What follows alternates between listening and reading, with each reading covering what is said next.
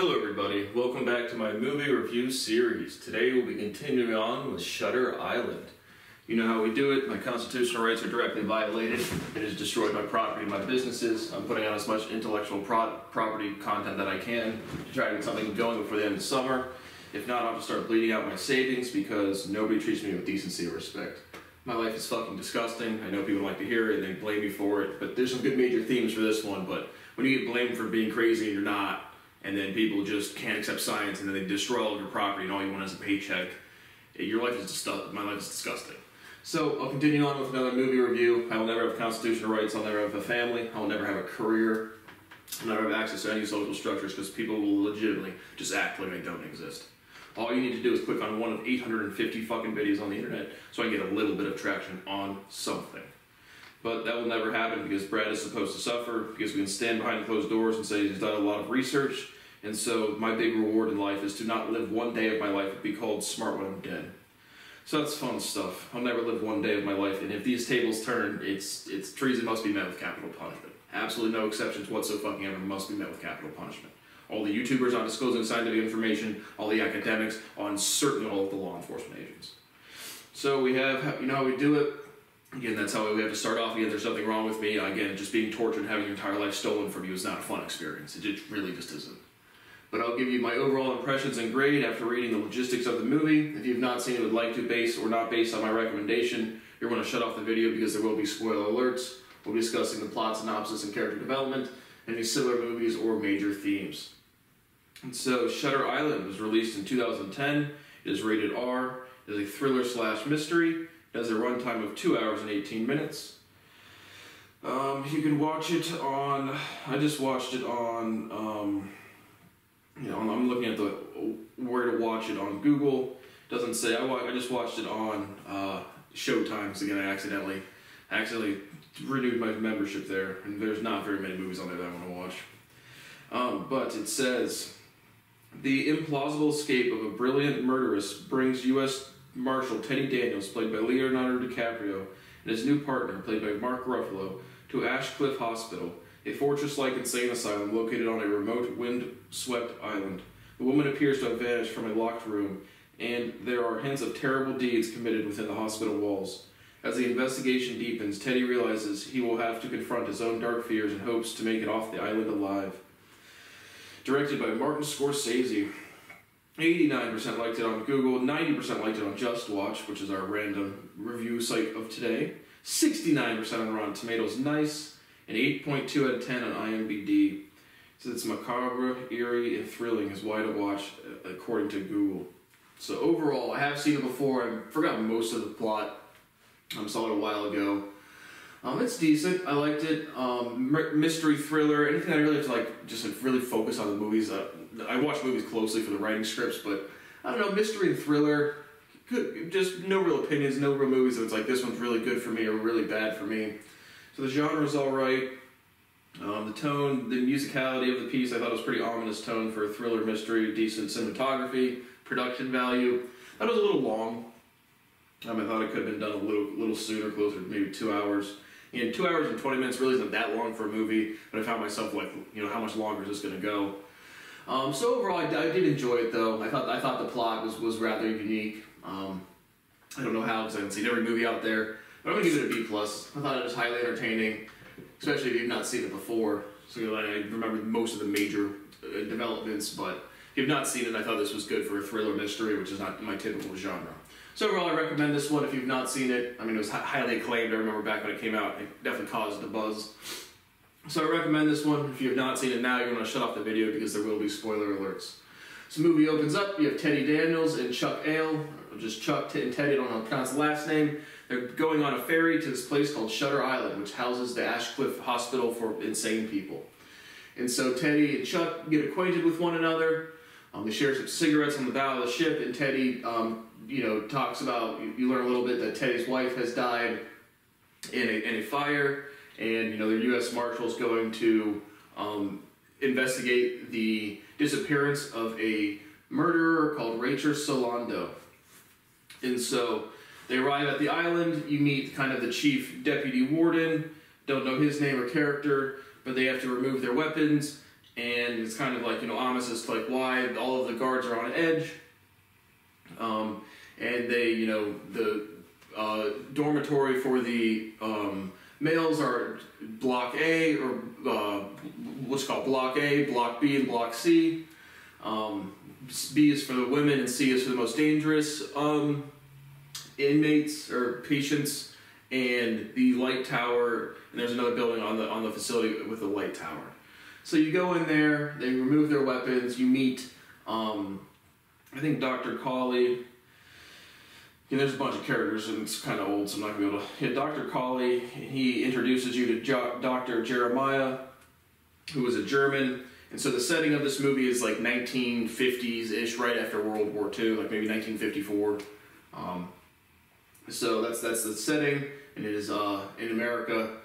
But you introduce the two doctors. Teddy makes out that Dr. Jeremiah is a German, and he's kind of wary that maybe he's a Nazi. Again, building into the thing that he's investigating this crime as to where this person went, and maybe something ominous is going on here. And so they take him, Teddy and Chuck, to do their investigations. They go to Rachel Solando's dormitory, and she's been missing since the last day. There's a bunch of rain going on. Again, it's on this like really jagged edge, bluff cliff type of environment. And there's a barred window. There's no doors to let her out. And they get 2 pairs of shoes, and none of the shoes are gone. So if she would have left, she would have had terribly bad cuts on her feet and would have probably died. And so he finds this little note under the floorboards that says something like some clue like 4 about the total number of patients there. It comes into play a little bit later, but they don't really have any success. And so Teddy and Chuck are basically going to say, we're going to get off of this island tomorrow, we're going to catch the ferry. And so you have some more talking between Chuck and Teddy, and you get more background on Teddy. He was a decorated World War II veteran. He admits to they liberated one of these camps and killed a bunch of the soldiers. And you get some other more like kind of flashback scenes where Teddy has kind of hallucinations of his wife Dolores. And he tells Chuck in this scene that Dolores was killed by a guy named Andrew Latus, and Andrew Latus he lit fire. He lit a fire at a building that she was in, and it killed her. And that Andrew Latus had been to this place, the Shutter Island, had been released, or not. Oh no, he never got caught. But then you have another just kind of like a hallucination scene with the main actor from Law and Order SVU, the male actor from that show. He kind of plays this minor character in this Andrew Latus. But he has this big cut down his face. And so Teddy is also aware of this guy named George Noyce, who was at Shutter Island and got released. And as far as he knows, he's back in Boston or wherever the mainland United States he's from. And so you just get more background on Teddy and his characterizations, and that he killed a bunch of German Nazis. Another flashback scene where a Nazi tried to kill himself and botched it, and he's bleeding out over an hour. But then the next day shows up, and Teddy and Chuck are going to go investigate the island. So you have this big storm, this big tsunami. So the ferry's not coming, and so they kind of go out. They go looking into. They just go out looking, and a big storm comes. They go into this another little area, and Teddy's starting to get suspicious, again about not having the shoes. Maybe there's something ominous going on with brain. The lobotomies, was recent to the time, so they're worried about maybe they're doing brain experiments on these patients. And Teddy and Chuck have again another just kind of interesting moment in the storm, and then they get picked up and taken back to the main dormitories. And Teddy and Chuck, and again I'm not going to get this in order, but they also interview the staff there about who could have seen Dolores or Rachel leave. And you have a minor character with the main guy that plays Power was his Tommy. He has a minor role in this movie. Joseph Sikora he plays Glenn Miga, but he just has like a one-liner. But I just thought it was interesting seeing him. Regardless, he doesn't get much out of the people, and then he has to interview the people from Rachel's group therapy. And so he interviews this person called Bridget Kearns, and she writes down on the paper, "Run." And so, he's like interviewing a little notepad, and she takes it from him and writes down, "Run." And so it's right at the same time that Chuck gets up to go get some water. And so now, after this big storm comes, all of the faculty are picking up pieces, and now they're going to go explore Dormitory C, where they keep the most dangerous patients, to see if there's anything ominous or nefarious going on. And so they get in there. One of the inmates had some of the inmates are running around, and one of the other minor characters that's a guard is like, don't interact with them, they'll attack you. And so he gets attacked by one of the dudes, kind of, and he basically has some time to go explore, and then he meets George Noyce, who's back in Shutter Island. And George is talking about how, you're never going to get off the island, blah, blah, blah. Again, just more building that, something's up with what Teddy thinks is going on. And George is like, you did this to me, about his face being, he's got a fat lip and like a swollen cheek. And George is like, you were the one that did this to me. And so Teddy and Chuck then go back to the main dormitory, and they're all happy because they've now found Rachel. And so Rachel's feet are not cut up at all, and Teddy doesn't really believe that it's Rachel. And so Teddy's having a bunch of migraines and having hallucinations throughout the time, and more flashbacks to his wife. But the next day, him and his partner Chuck, Teddy's really determined that he is going to go find out what's in the lighthouse. So the next day, once again, it's kind of rainy, but they go there and get a big steep cliff. Teddy's like, I'm going to try to go there. Chuck is like, no, don't do it. And he kind of goes off a little bit and comes back, and then sees Chuck's cigarette kind of like sitting right on the edge of the cliff, and looks down and sees Chuck's body down there. So he climbs all the way down, very unbelievable, but it's like sheer face. But he climbs down, a bunch of rats come out, and he climbs back up, and it's like nighttime now, and so he goes in there. There's like a cave with a fire, and he goes in there, and he meets the real Rachel Solando. And so Rachel tells him that everything that's going on here is a lie. He's never going to get off the island. The cigarettes that they've been feeding him, the pills that he's been taking, the food that he's been eating, is all laced with stuff to get him to be like delusional, so they can admit him to the facility and never let him leave. And so he spends the night there and climbs back up the next day, and has another minor character in the general, who plays the main character from The Bridge, like the sheriff in The Bridge movie or TV show. Where is he at?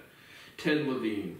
And so he picks him back up. They have kind of like a brief conversation of violence. He gets dropped off, and then Teddy decides, and now he knows that everyone's out to get him, and he has to, fight his way and rescue his partner to get off the island. And so he blows up this car. The main Dr. Colley tells him, you didn't come with a partner, but he blows up this car, and now he's going to go break into the lighthouse himself. So he disarms a guard, and then goes up to the lighthouse, and there's Dr. Colley sitting at the very top very calmly. And so Teddy has this rifle, and Dr. Colley's like, the rifle's not loaded, and then there's his original pistol that he had to hand over when they first got there on the table, and then Dr. Colley makes a phone call, and he's like, come on up. And Teddy's trying to rescue his partner Chuck, and who comes up the stairs? Well, it's Chuck. And so Chuck turns out to be, and now they start to explain to him what's going on. You really get like the real resolution to the movie, or the real kind of plot, is that Teddy's been entertaining this fantasy for 2 years. Chuck has been his primary psychiatrist, and they basically for the past 2 days let him live everything out they wanted to, basically to say, where's these bad things happening, what facility, what are we doing wrong here, and basically if he doesn't, if they can't revert him from basically living a double life, Teddy Daniels, I guess, is an acronym, or has the same amount of letters as his real name, which is Andrew Laeddis. So he's actually Andrew Laeddis. And the flashback that he's been having was to his wife, Rachel Latus, who was really, because when they're investigating Rachel Solando, you know, she's supposed to be arrested or incarcerated for drowning her 3 children. And so then you have a longer flashback where Teddy realizes that he is Andrew Latus, and they have the same amount of letters. And Rachel Latus was really Rachel Solando, or Rachel Solando was really Rachel Latus, and that his wife had drowned the children, and when he realized what had happened, he had murdered her.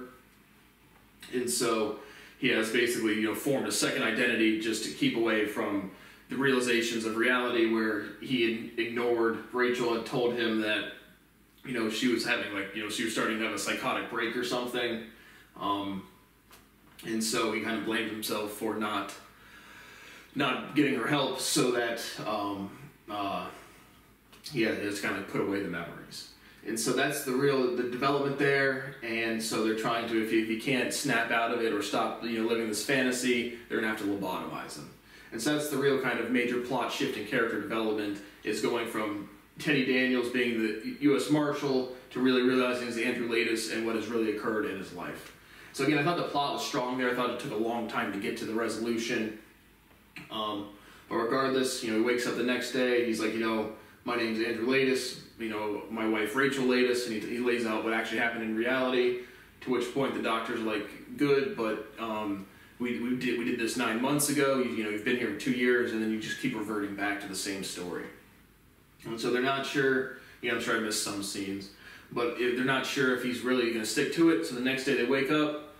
He goes out there. He's sharing a cigarette or having a cigarette with Chuck, and Chuck is like, you know, hey man, what are we gonna do today? And Teddy's like, yeah, man, we gotta get off this rock. You know, there's something bad going on here. So the final resolution to the movie is that he does not just stay grounded in reality, and they're going to go lobotomize him. So that's the resolution of the movie. And overall, I thought it was entertaining. I thought it was a little long. I had seen it before, and thriller mystery is not exactly my genre all of the time. So overall, I thought it was a better one for these types of movies. Overall, B+. In similar movies, not really sure. Again, major themes. As somebody that's been called crazy, or not even crazy, just like, what's wrong with this thing? Because my voice intimidates people, my presence intimidates people. Then they call me a threat, and then they blame me for it. And then whatever insecurity they can burst out of their mouth, or not even say, is what happens to my life. So again, as someone who, again, tried to get institutionalized by my parents simply because I want my money, and I've been under financial stress because of crime, demonstrable crime, for 7 continuous years, and I've been neglected, scapegoated, and abused by an entire community, and I don't give a fuck, there's nothing wrong with that. I just can't move forward in my life because no one will identify that I exist. So it's my life is the exact opposite of this shit. I'm completely fucking normal, but nobody will identify that I exist. And so it just creates the weirdest life ever, and I'm literally gonna have to go work at Target or Lowe's because I have no options to have a career. And I'd be a tenured math professor, a tenured music professor, a music performer. 15 different careers, literally touring right now today, but I can't because people won't acknowledge that I exist. So just anything, and that's might be the more off-putting part of this movie, is just seeing mental illness isn't fucking real. Oh, flag my shit, who cares, it's 64 subs. But it isn't. I'm the fucking doctor. I would be a medical doctor if I could get one of those magical pieces of paper called a licensure from the state, which is committing fraud. But I can't because of fraud. And we can do on record, recorded, we can do basically whatever we want. So then why can't you pay me? No publication, no acknowledgement, nothing changes besides I can comfortably pay my bills. What the fuck is the difference? And so again, that's it. Just my life has been destroyed because people are actually fucking mentally ill, meaning they don't know how to fucking behave, and they will scapegoat you, and they're in a place of authority where they can do stuff to you, and the instant you are perceived a threat, or simply wanting to be treated like a human being, wanting to have constitutional rights, wanting to live my life, wanting to be able to eat food comfortably, wanting to be able to access healthcare, wanting to be out of a career, wanting to be out of a family, I'm the fucking weird guy? I think you guys are the weird fucking people. But anyway, that is it for the movie review, and my life is fucked. And I will see you on the next one until the end of summer. And then if I turn 30, which is September 10th, and I have no publication date and nothing has changed, all of my work will be destroyed. All of it will be absolutely destroyed. And that is not a joke, that is not a bluff. You guys have snuffed out the most prolific scientists in human history, and I don't give a single fuck about 1 day of my work or my entire life's research. I don't care. I don't get to live my actual fucking life because you guys can't accept science. It's fucking disgusting. If you do not take responsibility for your actions, I will come for your children. That is not a threat. They need to take responsibility for their actions. If they don't cite their sources, they are stealing intellectual property on their own. Facts. So keep lying, cheating, and stealing. That's all you guys could ever fucking do in raising your fucking families and stolen fucking property as you guys destroyed my entire fucking life. What you have done to me will be done to you. Facts. See you on the next one.